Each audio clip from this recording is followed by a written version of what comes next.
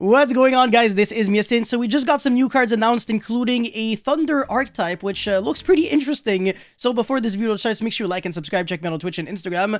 And now let's jump right into the first card, Visa Starfrost, level 6 Warrior Tuner. If this card is in your hand, you can target one monster you control with a different type and attribute, then discard, destroy that monster, and if you do special summon discard, different type and attribute. Okay, I mean, whatever. I think all the Visa's monsters are like that. You can only use this effect of Visa Starfrost once per turn. When this card destroys an opponent's monster by battle, you can make this card gain attack equal to the original attack or defense of that monster, whichever is higher your choice of tide. Pretty garbage, actually. I really don't like that. The only cool thing about those Visa's monsters is the fact that they can destroy baby Ceratosaurus, but I mean, I don't know. I feel like there are already enough ways to do that, so it's not like you could say that this would be dinosaur support. Anyways, the next card, this one's hilarious. Alright, Aileron, level 1 to win machine effect monster, 0 attack, 0 defense. This card is always treated as a Sky Striker card. Yeah, I think this was exactly what the deck didn't need. Another card that just doesn't do anything, actually, because you might be thinking, oh well, this could actually be another way to access Hayate Kigari Shizuku. No, like I said, this is treated as a Sky Striker card and not a Sky Striker Ace card. So in other words, you cannot do anything with this card if you normal summon it. Anyways, you can only use either this card's name first or third effect per turn, and only once that turn. During the main phase quick effect, you can target one Sky Striker Ace monster you control, so the real ones. Equip this card from your hand or field to that target. A Sky Striker Ace monster equipped with this card gains 400 attack. Nani? Who cares? If this card on the field is destroyed, you can send one Sky Striker spell from your deck to the grave. This is like incredibly garbage considering the fact that you can only use one of the first and third effect per turn and only once that turn. So if you use the first effect and you like link off your monster, the third effect won't trigger. Like, how garbage is that? As a monster with like an effect in the hand, it has absolutely no utility. And to make matters worse, actually, this card does nothing on the field because it's not a Sky Striker Ace monster. Now, one thing that I guess I could actually say could be interesting is the fact that it can be equipped back with the Therion's monster, and when this card would be destroyed, then you can Foolish for whatever, Widow Anchor or something, or the multi-role can get it back, or you don't even have to go like Hayate to like send, and whatever, it increases the spell count, but you might as well just play a freaking spell card at this point. Like, are you really playing a monster that bricks, that really sucks in multiples, that doesn't get anything started, and all it really does is just what Hayate already does? Yeah, absolute ass cheeks. Now let's get right into the next cards. Oh, speaking of the Therion's monsters, Therion's Impress Arazia Reptile. This is where it gets interesting because this card can easily be searched in King of the Feral Imps. It might actually have some nice synergy with the Ogdo Addict, Jesus. Level 8, whatever, you can only use the first and second effect of this card's name once per turn. You can target one Therion's monster or reptile in your grave, of course. Special summon this card from your hand, and if you do equip it with that target, you can discard one card, then target one Therion's monster card in your spell and trap zone, specifically special summon it. It would have been nice if it said like Therion's or like a monster that matches the type of the Therion's monster that is equipped to, but it's not the end of the world. A Therion's monster equipped with this card gains 700 attack and the second of this card's name. Every single Therion monster literally has the first, same, and third effect. So the only thing you're really looking at is always the second effect. It's an okay card, but I don't know. Anyways, the next one is Therion's Irregular Machine Effect Dark, level 10, but it doesn't have the Cyber Dragon stats, so it cannot be revived back with next year, unfortunately. Anyway, since it's a level 10, you might actually be able to still play it in Cyber Dragon, because if you can make Mega Fleet with this, you can easily make the big trains and kill your opponent. Anyways, you can only use the first, second, and third effect of this card's name once per turn. You can target up to three Therion's monster in your grave, special summon this card from your hand, and if you do equip it with these targets, absolute garbage to splash in like other decks, because there's no guarantee that you'll even have Therion's monster in your grave. So it's not like it said you can target up to 3 Therions or machines, so never mind. No synergy with Cyber Dragon. You can discard one Perpetual Engine or Gyro System, Jesus. Destroy all cards your opponent controls. This almost looks interesting, but we've gotten to a point where even destroying all cards your opponent controls, unless it's like a quick effect or something that your opponent can't respond to, is just garbage. Like, your opponent can still, like, negate this easily. So, when this card is equipped to a monster, you can special summon it, then equip this card to the monster it was equipped to. Would have been nice if you could actually do it, like, for free, but it's not the end of the world. And by the way, this one is this monster, and this is the reptile, which makes actually no sense because this actually looks like a machine. So I'm very confused, and yes. Anyways, let's get into the real juice of today's video, which is the Sprite theme. So, yes, Sprite. Basically, all we need now would be Pepsi FTK and Coke Turbo. Yes, Cocaine Turbo or Coke Turbo.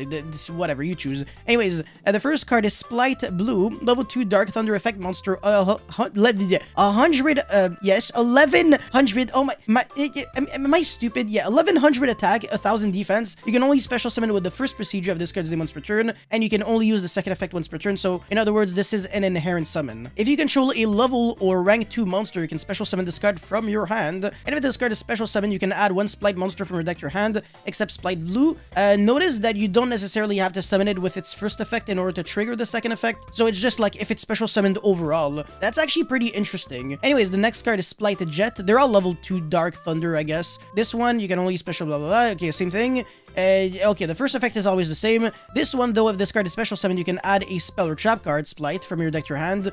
Pretty cool. Alright, the third one, Pixies. If you control, if another of your level or rank linked to Monster Jesus, this one is also linked to. Quick effect, you can send this card from your hand or field to the grave. Your battling monster gains attack and defense equal to the opponent's monster current attack. So it's basically honest. Okay, it's a searchable honest, not too bad. Sprite Red. Okay, when your opponent activates a monster quick effect, you can target a tribute to one other level rank linked to monster. Negate that effect, then if you tributed a rank / linked to monster, you can destroy that monster Jesus. You can even negate a hand traps with this. Very interesting. Okay.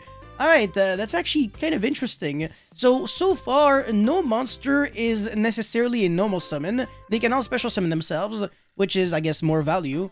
We kind of take those any day of the week. And you don't necessarily have to control a Sprite monster to summon them. It's really just a level or link 2 or rank 2 monster. Really appreciate that. Yes, Sprite Carrot is a spell or trap negate. So whenever your opponent activates a spell or trap card, negate that effect. Effect, by the way, not activation. So pretty good against cards like Branded Fusion. And you can destroy that card if you attributed a rank or link 2 monster.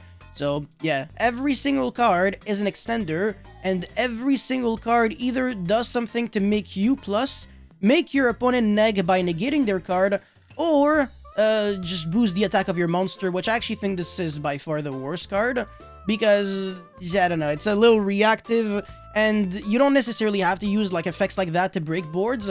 You can just, like, make big Xyz or big links, whatever. So, yeah, still overall pretty interesting. Now, the Xyz monster, Gigantic Sprite, rank 2 Dark Thunder Xyz effect monster, 16/16, 2 level 2 monsters. Hey, maybe we can play this in Cyber Dragon with Cyber Dragon Core. For the cards Xyz, or Paleozoic. For this card Xyz summon, you can treat link 2 monsters you control as level 2. That's actually freaking sick. You can only use the second effect of this card's name once per turn. If this card has a Fusion, Synchro, Xyz, and or Link monster as material, its original attack is doubled. Wow. Alright, okay, cool. Yeah, okay, well, 3200 attack. Still not, like, the best, but still pretty good. During your main phase, you can... I hate what... this is so annoying to read. You can... Neither player can special summon monsters for the rest of the turn. It doesn't even start with the actual effect. It's like the drawback first, and then the effect. Anyways, except level, rank, link 2 monsters. Also, detach 1 material from the Xyz monster.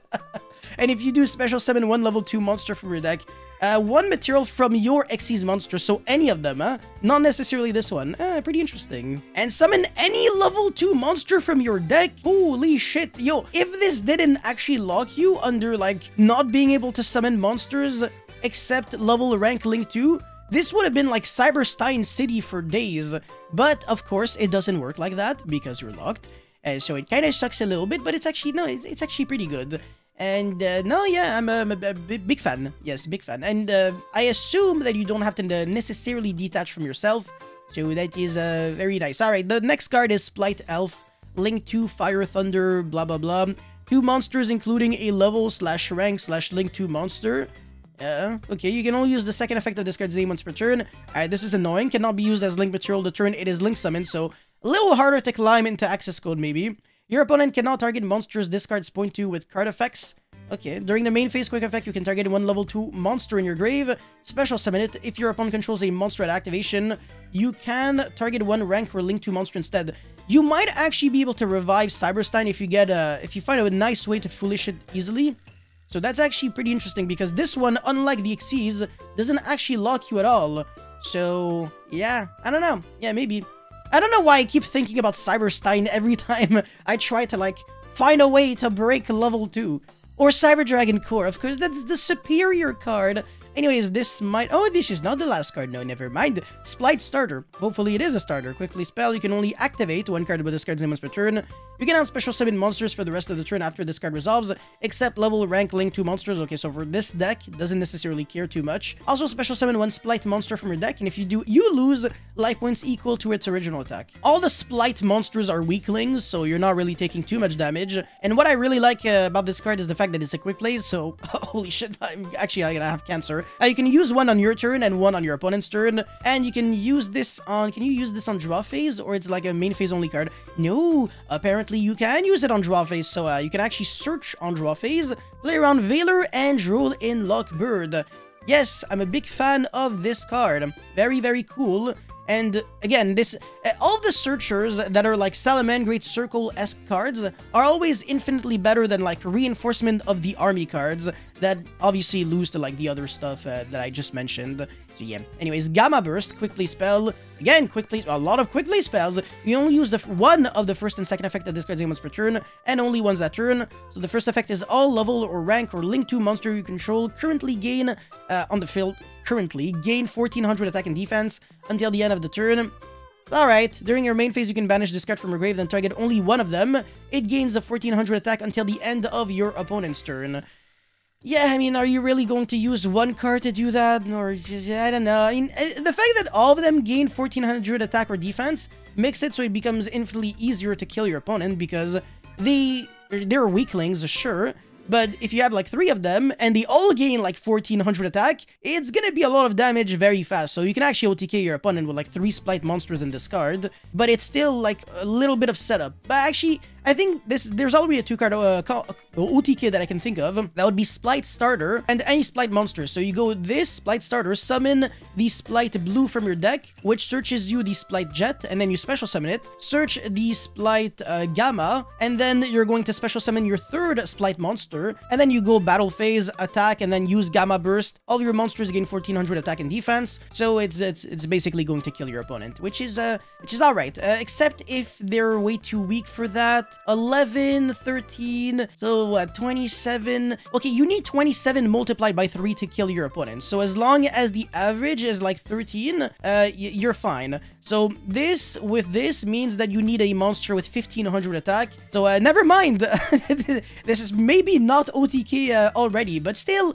whatever, I'll take it. All right, okay. Anyways, the final card is Splight Smashers. Oh, this is actually a Splight card. Anyways, you can only activate one card with this card's name once per turn. Banish one Spriggans, Therions, or Splight card from your hand or graveyard to activate one of these effects. So either special summon one Spriggan monster from your deck, special summon one Therions monster from your grave, banish one level, rank, link 2 monster you control, and one card your opponent controls. That is a little too hefty of a cost or activation requirement if you just want to banish one card your opponent controls. I understand that it banishes and it doesn't target, but like you have to banish one monster on your field and one from your grave, bruh. And also, really can't say that there's synergy with this deck and Spriggans or Therions because there's no Therions Thunder monster, so this is basically pointless right now. And the Spriggans, they only synergize with like Time Thief or like, I don't know, other rank 4 strategy cards, but definitely not this from what I can see. And by the way, I don't know if this means that Thunder Dragon Colossus will never come back. Maybe because they're all Thunder monsters. So, I don't know, but they don't really have an effect in the hand outside of in the 3rd one. So you can send this card from your hand to the grave. Yeah, this one's like the only one that has an in-hand effect. So that's about it, but yeah, whatever. I don't think it's going to be like super broken with Colossus anyways, even if it comes back. You let me know your thoughts on this archetype and the other cards in the comment section below. And most importantly, let me know if you think that Colossus will never come back. Now that we have a Thunder archetype that actually doesn't suck too much. So thank you very much for watching this video. Don't forget to like and subscribe. I'll see you guys very soon. Peace.